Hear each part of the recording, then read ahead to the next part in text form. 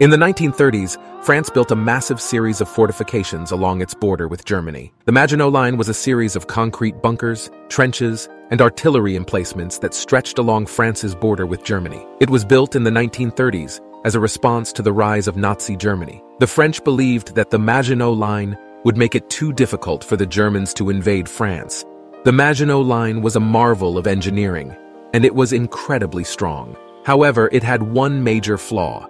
It was designed to stop a German invasion from the north. The Nazis, however, were able to outwit the French by invading through the Ardennes forest, which was not protected by the Maginot Line. The German invasion of France in 1940 was a swift and decisive victory. The Maginot Line was bypassed, and the French army was quickly defeated. The Maginot Line was a failure, but it did teach the world a valuable lesson. No defensive line is impregnable. It is important to be prepared for all possible attack vectors, and to not rely on a single defensive measure.